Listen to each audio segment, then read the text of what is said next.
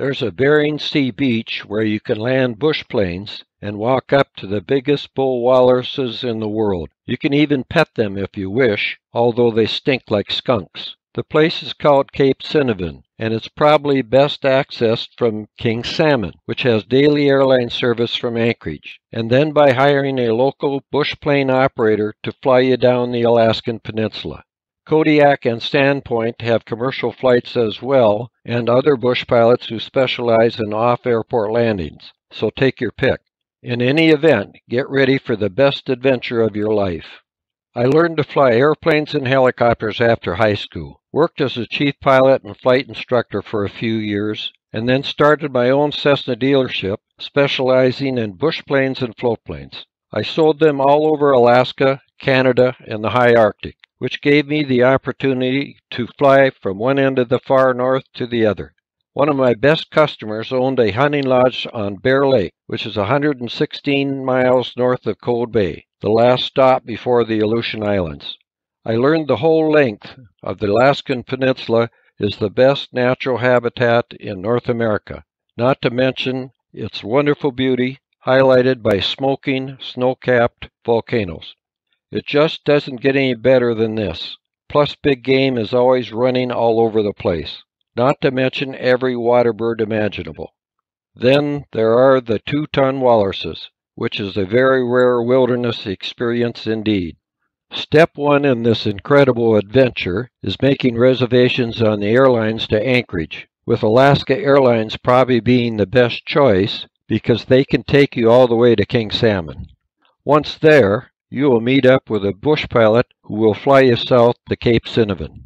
Prior to this, of course, is that you've done your homework with your computer and iPhone, so you've picked the flying service that has the right bush plane with big tires that's needed for safe takeoff and landings on the sandy beaches running north and south of the Cape itself, which are clearly shown in my YouTube video. I suggest you camp there a week or more, because the walruses aren't always there, as they often leave to feed in the clam-rich Bering Sea. Never fear, though, because they will return. July is probably the best month, but they always spend their summers at Seniavin, so June and August are okay too.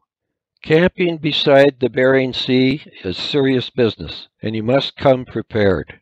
The best plan is to pitch your tent on the high ground that runs above the beach and prepare for the warp speed winds and horizontal rain that regularly hits the Alaskan Peninsula.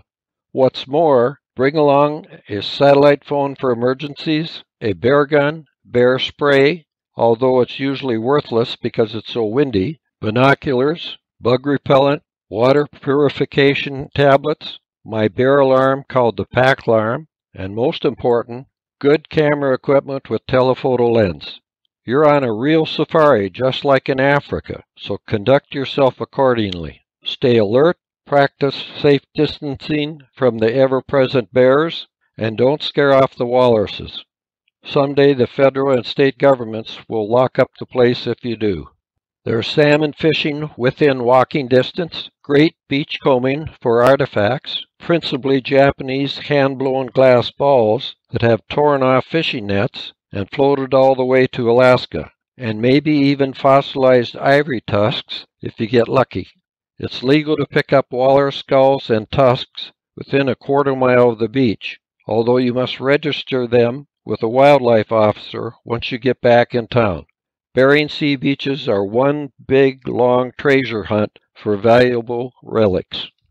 There are 2 guest lodges within 20 or so miles of Cape Seniavin, if camping isn't your thing. Bear Lake Lodge is legendary for its hunting and fishing, and Wild Man Lodge has a good reputation as well.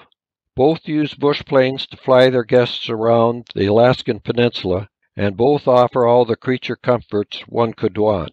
Wild Man even uses a helicopter to reach secret rainbow and salmon fishing hotspots, so it doesn't get any better than that. Guest lodges are always pricey, but really worth it if you're not on a budget. Regardless of your choice of creature comforts, keep this wonderful adventure on top of your bucket list. Please subscribe, click like, and let me know in your comments when humans first started living on the Alaskan Peninsula.